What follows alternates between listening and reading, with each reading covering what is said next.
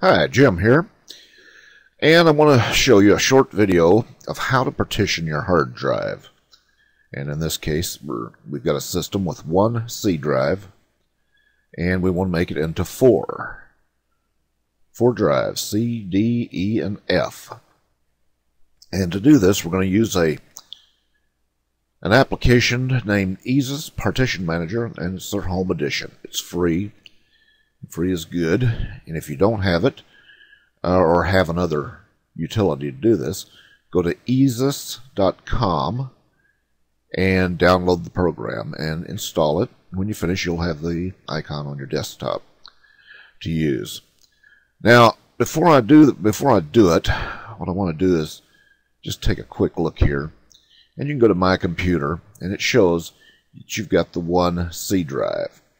Also, if you've got a CD or DVD-ROM, it should be labeled D, and you might even have an extra one, which would be D and E.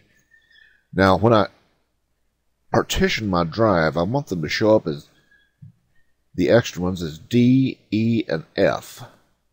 Well, I can't use D because it's already on the DVD drive or CD drive. So what we want to do is change that, and change the drive letter. Assign it a different letter, and what I want to do is I'll set it to Q. So let's get out of that. Let's go to Start and your Control Panel and Administrative Tools, then Computer Management, Disk Management, and right-click on the CD-ROM drive. I'm going to change the drive letter and paths. It's now D. Let's change it. And I'm going to pick, just Q will be okay. Gives plenty of room between C and Q to add other drives. Click OK, you'll get a warning, but anyway, just click Yes.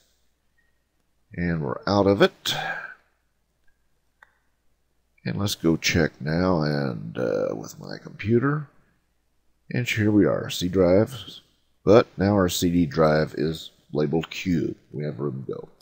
Now, time to partition. Start up the Partition Manager, and it's going to show a representation of what your C drive is like now. It's using 4 gigabytes of space for your files that are already on there, your Windows installation, and all this is empty space. Now what we want to do is we want to shrink this down so your C drive is about, in this case I'm going to use 10 gigabytes, that'll be plenty. And that will leave all this empty space here where we can create 3 more, 1, 2, 3 partitions of about 5 gigabytes each. Take us up to our 25 gigabyte size of the hard drive. And after we do this, Windows will look at those as separate hard drives. Won't know the difference.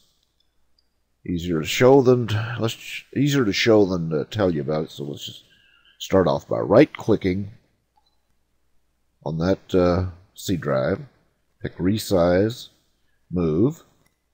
Now move your cursor to the end here till you get the double arrows. Left click, hold down, and drag. Now this is going to let you set the size, which we want to be about 10 gigabytes. Doesn't have to be exact, but that's about what we want. Let up, and there it is. Click OK. And here we are now. It's showing what our C drive will look like when we finish. We've got all this unallocated space here, so let's create 3 more partitions. Let's create the first one, right-click, create, and you can give it a label if you want to. I'm just going to call this one Data, and which I'll be using it for that. And closed it too quick. And I didn't set the size of 5 gigabytes like I wanted to. So here we are.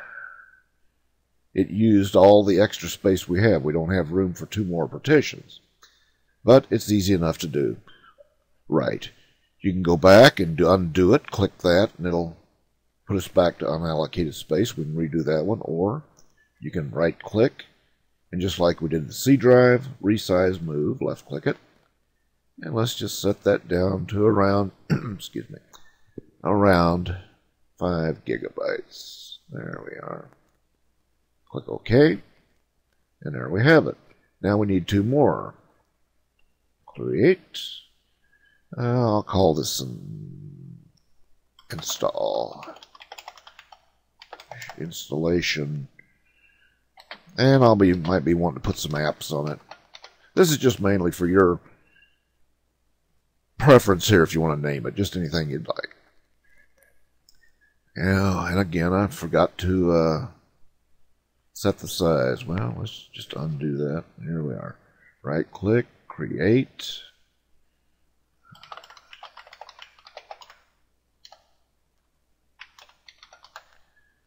And this time I won't mess up. I'm going to set the size to about 5 gigabytes. Click OK. And this last one, create again. And I'm going to call that temp. And backup. And I won't have to worry about the size since it automatically will use what's left on the disk. If you wanted to add more partitions, you could change that. In fact, you know, just whatever size you wanted, but I'm just going to leave it for now. Okay, we now have it pretty much looking like we want to. We've got 4 drives here, and Windows thinks that you've actually added 3 more hard drives, just like they were physical drives you opened up your computer case and installed. Now, just like a new drive, you can't really use them until you format them. So what we want to do is format each of these 3 drives. So right-click, Format, OK. Right-click, Format, OK. Right-click. Man, you get a blister on your finger from all this clicking, but oh well. And OK. Now, nothing has actually happened to your hard drive up till now. What we've done and what is shown here is just what we're after, what we're trying to do. And once you've got it the way you want, then you click the magic apply button. And it'll tell you, how many operations it's going to go through. Click yes. And it comes up with a window here that some of the operations you're going to need to reboot. It won't be able to do it from Windows, so it's going to reboot into kind of a safe mode and do it. So anyway, just click yes. And it'll take over from here.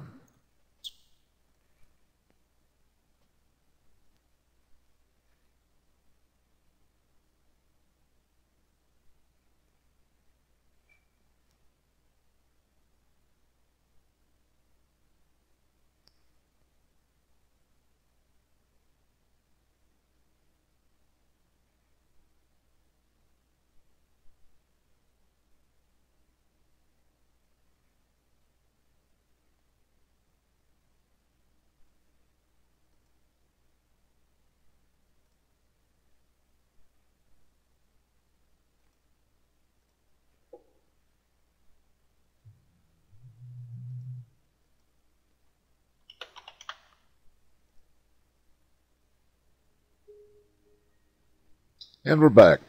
Okay, let's check it out here and see if all the changes were made. And we just start the Partition Manager again. Okay, I don't know what that meant. Something's locked. Maybe I did it too quick. All right, here we go. And here we are. Shows it as we partitioned it earlier. Let's go down and just kind of double check it here with my computer. And sure enough, Windows thinks we now have 4 separate hard drives, even though it's just partition. And our CD drive stays Q. Anyway, that's how easy it is to partition using EaseUS Partition Manager. And again, you might have to do one more reboot. And in that case, yeah, sure, we'll go ahead and start yes. But hope you enjoyed the demo, and I'll see you in the next one.